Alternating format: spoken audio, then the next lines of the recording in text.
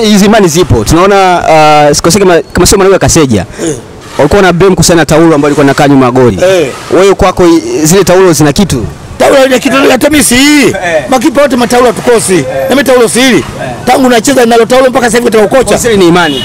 Hizi imani afutisha toto ukiona watu wengine wanazingua na jana na pulizia hivi. Unajua leo Ponda kaja karoga, mimi nazingua tu ile sangine. Ila betu za kweli zipo.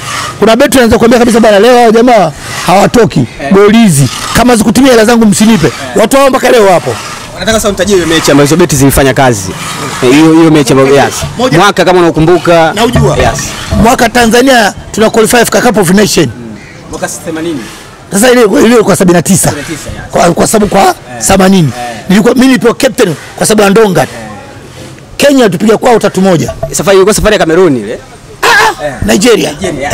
Nigeria. Umeona? Group letu lilikuwa pale kuna Madagascar, Mauritius, Kenya, una Zambia na Tanzania. Sasa ikawa sisi na Zambia ndio tunafukuzana kwa ushindi. Wale Mauritius walikuja hapa tukapiga 4 kwao kule Mauritius kule watushinda 3-2. Kwa hivyo sisi hapa tukapiga 4 bila. Wakaja wale Madagascar na kule kwao watufunga 2-1. Wakaja tukapa 4 bila. Unaona? Kenya tufunga 3-1. Kwa hivyo sisi nyumbani tukondo wabaya. Kenya tukampa 5 bila. Ndio mtaalamu alituambia kabisa kama sijatumia 5 hela zangu msiniletee. Hapo beti zimefanya kazi hapo. Beti pale kwa nayo wewe alikuwa nayo nani?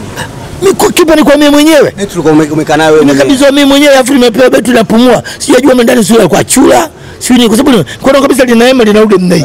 Ila sasa mtu wenyewe alikuwa mtu wa vitabu hivi. Sasa sio ni mijini alisukuma uwanjani pale. Alisema kabisa hawa jamaa wana watu wao wawili lakini hawatoki. Kama ziatulia hizo goli mimi naacha kazi hii. Yeye alituambia mechi iko lini, tukamwambia wiki 2. Kasema ingekuwa bado siku 5 mimi singefanya kazi, nisingeweza kugeuza mechi. Lakini kwa muda wiki 2 mimi naigeuza na tunashinda. Na tukapata matokeo leo tunaambia 5 bila ikawa 5 bila kweli. Kabla ya mechi alisema na ikawa kipa wa Kenya to Mahmud basi. Alikuwa ananiambia Ponda unanijua mimi? Mimi penalty 5 zinyazingi. Nikamwambia leo nimekuja kivingine. Hilo jiwe la kwetu nalijua. Utoki. Kakataa mpaka futani nikamkimbilia. Ngapi hizo? 3. Bado ngapi? Bado 2. Hatu bila mekwisha nikamkimbilia kavua gloves kananya chini mnei. Nikamwambia zimetimia 5 zikutimia. Sasa zimetimia. Nikamwambia nilikwambia ili jiwe ulichukua hili la klabu yetu si hapa Afrika. Sasa tumechukua ubingwa nchi na hilo jiwe. Hilo jiwe alitani likisema kwamba mpira utapasuka na pasuka. Lakini sasa hivi majiwe hayo mengi hayapo. Huyo mzee yupo. Ameshakufa. Ndio kupelekea ningeona kumoja lakini amefariki. Sawa, labda hata kaburi lake basi tunaweza tukaliona. Wenda labda tukatengeneza hizo. Kuna siku na ukitaka kaburi lake msipate tabu. Nendeni pale Afrika. Tutaenda. Atalifanyia kazi. Mwambie bwana kuna mganga mmoja kwa kama kuti. Nasikia kwa pale Afrika. Kwa hivyo sasa sisi kwa tena hao wachezaji wenzangu hao tuambie na viongozi bado hapo. Wako hebu tutaka kaburi yule mzee mkatuoneshe liko wapi. Nasikia nyinyi pale Afrika ndio mmemtegemea sana mzee. Tangu yule mzee kafa na pale Afrika imekufa. Imekufa. Sawa, historia zipo nyingi sana kwa mzee wetu Pondamali. Nataka nifahamu kwa nini uliamua kustaafu. Sasa hizi mchezaji kama Mgosi amestaafu lakini ukirudi nyuma kapita anakuambia mashabiki ndio ambao umenifanya mimi ni staafu. Hapana, yeye Mgosi kama aliama hivyo kimpira. Mimi nilichukua tu kama nimecheza muda mrefu. Sasa uangalie nilicheza mpira Tanzania mpaka nikahama kina kucheza nchi jirani kama ya Kenya kwa muda wa miaka 3. Sasa na kule nikakuta dabi ya Kenya kule kwa Goli na FC Leopards tutoka draw ile mechi ya bila tukufungana. Kwangu mimi kulikuwa mechi ngumu sana kwa sababu gani? Dabi ya nyumbani hapo ushazoea. Dabi za nchi za watu wale kule wanaishana kikabila. Sio Aluya hatuna mpira wa kikabila. Hapa mradi mpira tu. Kwa hivyo nicheza ule nikaona miaka ishatosha. Nianza mpira tangu ifikia mwaka 70. Alafu kwa 70 mpaka 80. 80 mpaka 90. 90 nikaona miaka yote sasa miaka kama 30 na kitu mimi nanitosha hiyo kwa kucheza mpira. Kisha fika miaka 65 unajua umri wetu wa Kiafrika unaona viungo kama vinaanza kukataa. Sasa nikaona mambo kukimbia tena kujitupa. Kisha nikaja nikavunjika mbavu afu nikashindwa kuungwa bure kutokana na umri wenyewe. Young Africa tunafahamu umekuwa kocha wa makipa katika klabu ya Yanga. Safari yako labda kwa wasioifahamu waifahamu hapa, lakini wakati ambapo anakuja mwalimu George Rwandamina alisema atakuja na wasaidizi wake. Benchi la ufundi la kwake yeye, lakini hakuja nao. Kwanza kwa nini alikuamini? Mwalimu George Rwandamina na tupe hiyo safari yako mpaka Young Africans unakabidhiwa na kuwa kocha wa magolikipa. Bwana George alitoa mpya sana pale Young Africa. Alikuwa na target ya kuja mpaka na kocha wa makipa. Unaona msaidizi alimleta. Huyu alikuwa naye Noel. Na akamwacha na labda ndio ameondoka sasa hivi baada ya kuvunja benchi lote Yanga. Sasa alikuwa na kocha makipa amlete, lakini kumbe wakati George Rwandamina anaingia pale anauliza bwana huyu anaitwa nani? Anambia huyu ndio Juma Pondamali Mensah. Akasema I can't believe. Yaani siamini. Huyu ndio Pondamali Mensah. Asa Zambia huyu. Chama cha mpira cha Zambia anamtaa. Unaitwa Mensah. Umeandika Pondamali Street. Asa mtu yote aenda kagugo ndio mitandao popote pale. Hata hivi ninavyoongea hapa. Mtu yote akipata balizi aenda kajaribu kugugo. Utaka kufungua Federation of Zambia. Unakuta kabisa Pondamali Street. Akasema kama huyu wa Zambia walimpigia saruti kwa sababu wakataza wa Zambia wasiwezi qualify, uwezo wake huo ndio ulisababisha sisi wote tuwe ndio kama kikwazo, sababu timu nzima tunaipita, kipa alikuwa ndio kikwazo. Zambia akamwomba bora mfungulie mtaa, anasema huyu mtu sitaki tena kipa, ni kocha mwingine wa kipa ananifaa. Ndio maana George alikuwa tayari mpango kuleta kocha makipa kile kusikia Juma Pondamali ndio yule kwa ganisho timu ya Tanzania, akasema na huyu ndio ananifaa, na kwa kuondoka kaniacha. Fikiria kuniacha ndio alipokuja na huyu hapa, na ndio bwana huyu jamaa alikuwa ndio the former national team goalkeeper wa Tanzania na alikuwa vile goalkeeping coach of national team of Tanzania. Sasa basi kama huyu level national team coach, kwa nini chukue mwingine? Ndio akaniambia basi aendelee. Mbona ikawa naendelea? Yanga wakanitoa kwa mizengo. Yanga wakamgoja huyu nani huyu kocha kaenda zake Ulaya huko akamwa waningoe. Lakini yule kocha alikuwa hataki ningoke. Watu wanafikiri yeye ndo kaningoa, sio kweli.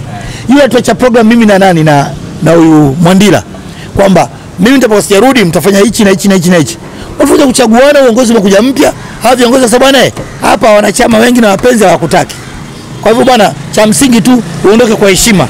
Bora ujiuzuru. Kwa sababu sawa nimejiuzuru. Sababu ukishaomba usikatae. Mimi nimeambia bora nijiuzuru, sasa nimejiuzuru, nikapembeni. Kwa hivyo nikaacha waendelee. Hata dakika mwisho nakuta ndio hiyo wanapeleka na mchaka. Sawa, wamepita makipa wengi. Juma Kaseja miongoni mwa makipa ambao wewe kipindi chako alikuwa ni Tanzania 1, lakini yeye amekuja nafikiri mpaka sasa ameprove wrong au ameonyesha uwezo wake tena baada ya mechi ya Kenya ile na mpaka sasa anaaminika kwenye timu ya taifa. Lakini Said Mohamed nafikiri kapita Young Africans kwenye mikono yako na makipa wengine wengi ambao wamepita. Kwa kweli wewe ni upi alikuwa bora zaidi? Amekuwa alikuwa wote bora. Nitakwambia kwa nini nasema alikuwa bora. Mimi ndio kocha pekee Watanzania wote watake wasitake. Nimeweza kuwa makocha wa makipa watatu na wote wakaenda national team. Batezi kaenda national team, Dida kaenda national team na Kaseja kaenda national team. Wote wako mikononi mwangu. Watu wamezoea mambo kama Ulaya. Kuna goalkeeper number 1. Anadaka huyo mpaka labda aumie. Mimi pale hapana. Niko hapa mechi 7 au 8. Nimeambia sasa wote cheza 8 baada ya 8 na nyewe kumpambane. Akitoka hapa atachukua mmoja hapo nafasi. Baada kutoka mkija kupata nafasi kwa Ujini Batezi sasa yuko Ndanda kama Ujini. Niko naambia kabisa mimi nitafurahi nikiona kama kila kipa yuko level ya juu. Nikamwambia sina kipa namba 1 hapa. Kaseja wakati mimi naingia pale bado kipa top. Lakini tukaenda Uturuki. Nimeenda na Batezi na Dida na Kaseja. Nikamwambia hapa hakuna kipa namba 1. Hapa mta fight, atakuwa tumecheza mechi 2 kila mmoja. Katika hizo mechi 2 atapokuwa kipa atakuwa hakufunga mechi zote. Basi tutaongea na mwalimu naye atatoa ushauri wake. Sababu mimi sio mwenye final say. Final say inakuwa nayo kocha mkuu. Lakini kocha mkuu namwambia, plan yangu nimefanya hivi ABCD. Kocha sawa, mimi nakusikiza wewe kwa sababu ndio goalkeeping coach, hakuna matatizo. Kocha ananisikiliza. Ambao today who is the first? Naambia coach, I think this one is the better. Why? Because I watch this guy in the training. But if you see in the training how to playing, how to catching the ball, how to know the angle, but for me this is number 1. Coach says okay, it's no problem. Kama umeona huyu number 1, mwalimu anakuruhusu kwa sababu anakuuliza maswali kama 4-5. Unamwambia umpe sababu za kumchagua yule goalkeeper. Ukishamwambia akilizeka ambia na adake. Nini Batezi kaenda national team, Dida kaenda national team, Kaseja kaenda national team, bwana.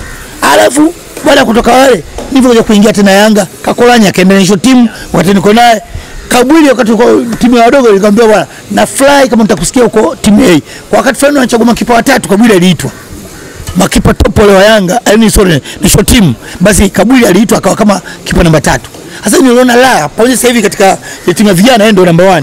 Lakini kuwa tu ile kuitwa kwa timu ya wakubwa, nimeona atakwenda kupata experience zaidi.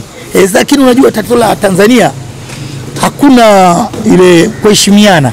Sisi wabongo tumezoeana sana, hata kama kufanya kitu kizuri namna gani watu hawawezi kukuambia bwana kweli huyu bwana huyu atoa mchango. Mpaka nikae kuambia hata washabiki. Ningekuwa mimi natoka South Africa au natoka nchi za nje, wangesema bwana huyu jamaa amekuja na material babu kubwa.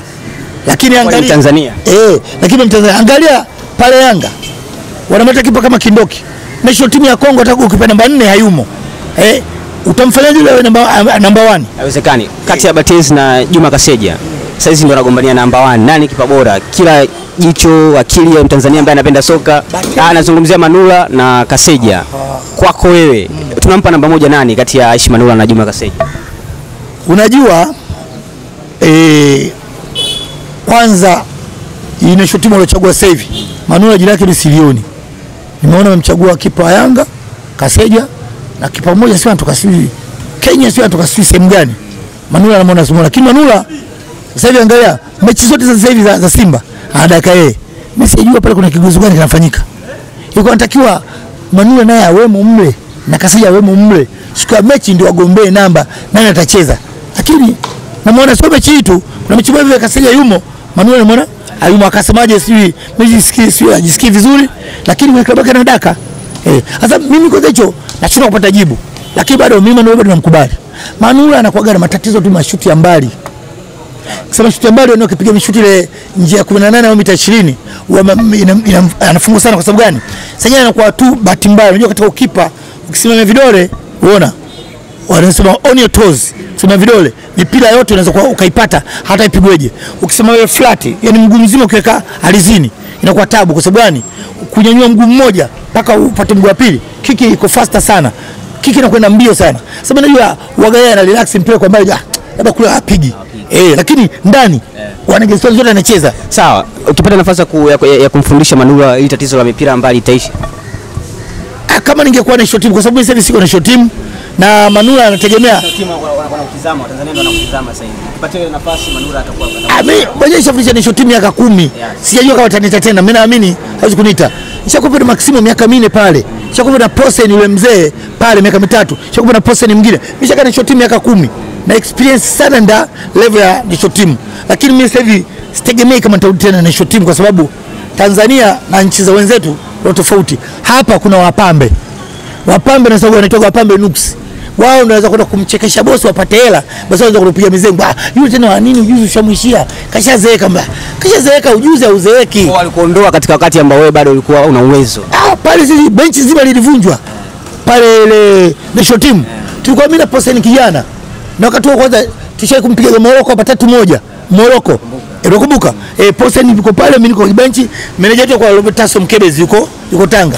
Lakini baadaye likaja kuvunjwa benchi lote baada ya kuleta uongozi mwingine. Sasa huwezi kulaumu kitu kama kile, kwa sababu gani? Ni maamuzi ya uchaguzi mpya. Wakiamua jambo lao hupingi. Isipokuwa sasa utasikia kwamba mtu bwana labda huyu ameshaishiwa anakocha kizamani. Si kweli. Kwa sababu gani? Kozi tulokwenda zote tuna CD. Tuna ma-CD kibao. Tuna vitabu vile kibao hata kuvisoma hatuwezi kuvimaliza leo. Sasa ndio utakuta watu mizengwe. Tanzania kuna mizengwe.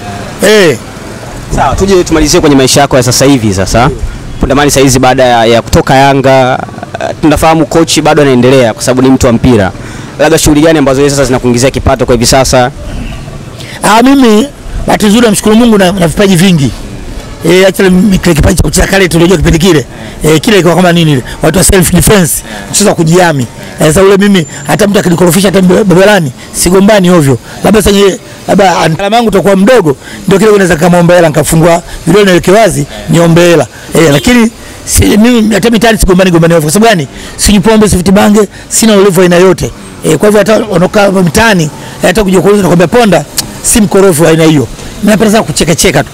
Ila kwamba mimi sasa hivi na kundi langu la muziki inaitwa Pesa Joto Kali. Maana Pesa maana Pondamali Star. Pondamali Star Joto Kali. Lile kundi limeliunga, lina vijana 7. Wale vijana 7, ndani kuna vijana wako 3 wanaimba. Na mimi mwenyewe naimba nao. Kwa hivyo mimi kipindi hicho nilikuwa nimesimama mambo ya mpira, jina langu linawapa push, yani linawapush hata wao. Unajua kitu kile peke yao kama bendi. Kama bendi. Wanauza kundi gani hapa? Pesa ndio kitu gani? kundi la Juma Pondamali. Hapo Pondamali wewe kocha. Sasa unajua watu wanapata kidogo mwamko. Kocha, ndio naye kaimba huko ndani wanataka na wewe wasikie. Sasa mimi ndani kuimba nimeimba hatari.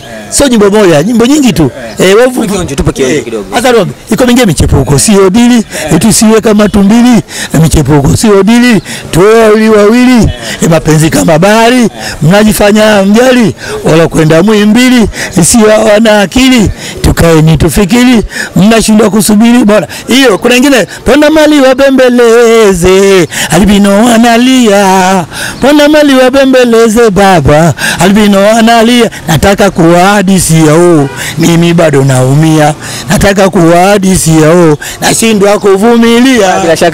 Bila shaka uwezo upo, mavitu yako mengi albino wabembeleze, si ndio? Biso wana muziki, lakini umezisikia touch, umezisikia tungo hizo msikilizaji. Sasa hivi ugali sasa unaupata wapi? Yaani ugali wako moja kwa moja unakuja wapi? Labda niambie tu kwa kipindi hicho kwa nisimama tulipata show tukaenda Arusha, tumekwenda kwa tumeperform na kundi langu, tukapata watu, tukapata hela kidogo, nikaanza kwa kidogo kuwapa vijana na mimi nikabakia na hela kidogo.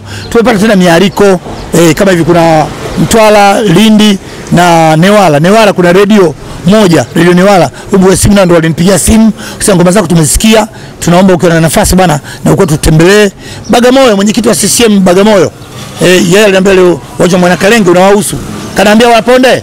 Alinikuta hapa katika maskani yangu, akaniomba namba yangu ya simu na nikampa namba ya simu, akasema kwamba nini tufanye mawasiliano, nikafanya show pale Bagamoyo. Watu wengine tumkulanga nao walikuwa wananiita, lakini mimi nataka kuwafahamisha tu watu, sikuacha ukocha. Hii naipa tafu kundi langu kwa sababu jina langu, lakini mimi ukocha sasa hivi na coach mpaka ndani, navyo vyetu vya ndani, sio tu CV labda za coach makipa peke yake. Nimesomea makipa na ndani nimesomea. Kwa hivyo nasema kwamba timu yoyote itakuwa umejisikia katika mzunguko umesimama, wanataka madini yangu, basi wanifanyie, niko tayari kwa majaribio ya wiki 2. Kama wakiona siwezi kufanya chochote, wanipeleke polisi wakanifunge. Anamaliza hivyo Juma Pondamali Mensah. Labda pia ushauri kwa soka letu, mwenendo kipi, wapi tunakwama, wapi tunaenda, tunabadilisha makocha kila siku ya timu ya taifa, bado safari yetu ni ya kuzima na kuasha. Ingawa kuna matumaini sasa hivi tumeshiriki finali za AFCON, tumehost finali za AFCON za vijana hapa nyumbani kwetu, tunashiriki tena kwenye CHAN mwakani. Tufanye nini tuwe sawa katika miaka yote? Mimi nadhani miaka nyuma ilikuwa tumelala kidogo, lakini sasa hivi kama tunaanza kuamka. Likisema tunaamka, maana yake utakuta kama TFF wameshaanza kuzijali sana timu za vijana, alafu mechi nyingi zimekuwa za timu za vijana. Mechi za vijana basi ndio dunia nzima, ndio mwenendo mzuri wa mpira. Kwa mfumo huu wakipata mechi nyingi, lakini sio tu hizi za Afrika tu, twende basi Ulaya kidogo, toto ndio akale kuku huko. Mimi naamini watoto wakaenda kula kuku Ulaya, basi mpira tutakuwa, kwa sababu tutakwenda kupata watoto watapata madini mate kutoka Ulaya. Kuna Ujerumani, kutoka hata Brazil, wa Spain, waende Ufaransa, kwa sababu hata sisi pia mimi ulikuwa kwetu tutokea utotoni, na sasa hivi mwana TFF wanaanza kuja timu za vijana. Basi kwa maendelezo huu wawape mechi nyingi, isipungue mechi zaidi ya 100.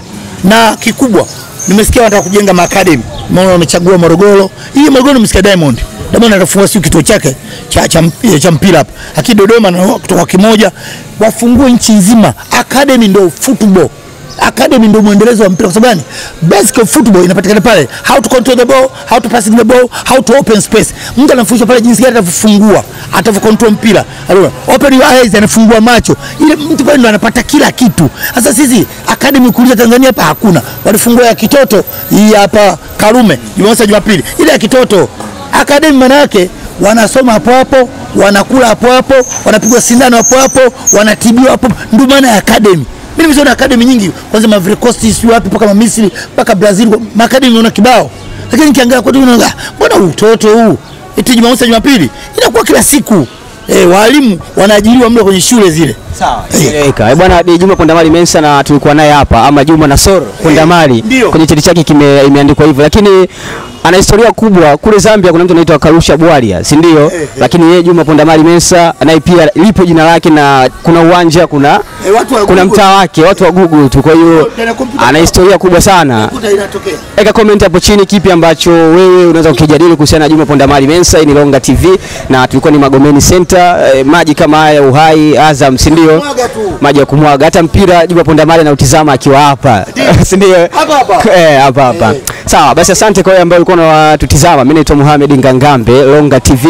Nyuma kamera Faridi pamoja alikuwa anahusika kwenye picha za hapa na pale ambazo unaziona kwenye page yetu ya Instagram, lakini Rama Chicharito kwenye zile picha za kutembea, si ndio? Picha mnato Faridi za kutembea yuko Rama Chicharito. Endelea kushare na kusubscribe kwa channel yetu kwa taarifa nyingine nyingi. Ili kuwa wa kwanza kupata habari na matukio mbalimbali, hakikisha unakuwa karibu na TV yako, Longa TV. Kupata exclusive, hakikisha una like, comment na kusubscribe. Kisha una turn on notification. Usiwe nyuma. Longa TV, home of exclusive.